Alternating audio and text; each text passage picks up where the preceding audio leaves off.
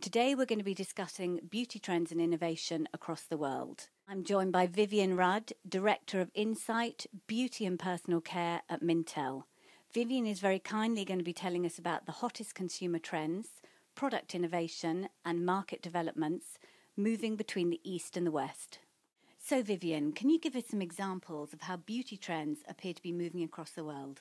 Well, Sarah, as you say, it's never been one-way traffic, but what we have been seeing in the last couple of years is that the trends are moving more from east to west rather than from west to east.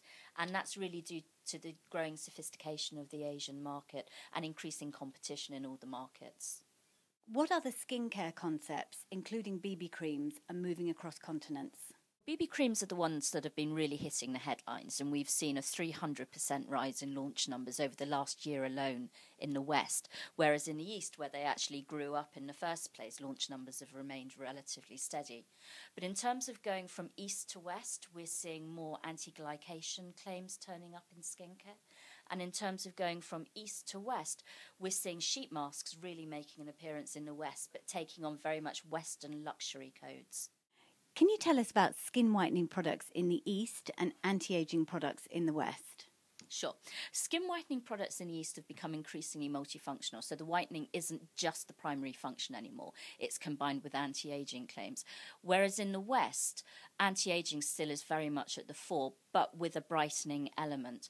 And the anti-aging claims that we're seeing mostly are anti-glycation, stem cell extracts, epidermal growth factor, elements like that. This is a really brilliant example of how the trends are moving from east to west and back again. This is a whitening cream which contains snail extract. Snail extract we first saw crop up in Latin America, and now launches are increasing in the east, whereas they've dropped away in the west.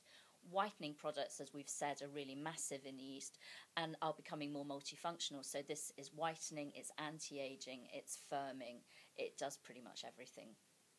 And finally, can you tell us what are the latest developments in the haircare industry? Well, haircare is a really great example of where Eastern trends are moving west. So we have the traditional hair oils that are such a major factor of the Indian market, which have moved west in terms of luxury hair oils with fragrance that are popping up in France and the UK and other developed markets.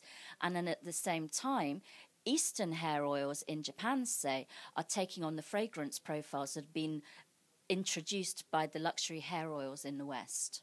So here we've got an example of one of the luxury hair oils that's come in the West. So it's from Kerastars, L'Oreal's premium salon brand. And it's a beautiful treatment oil that has a very sophisticated fragrance profile. And this sophisticated profile is what I was telling you that's cropping up in the Japanese market at the moment. Thank you, Vivienne. And if you'd like to learn more about beauty trends, Vivienne Rudd will be on the Innovation Zone and presenting at Cosmetic Asia from the 6th to the 8th of November in Bangkok. Thank you.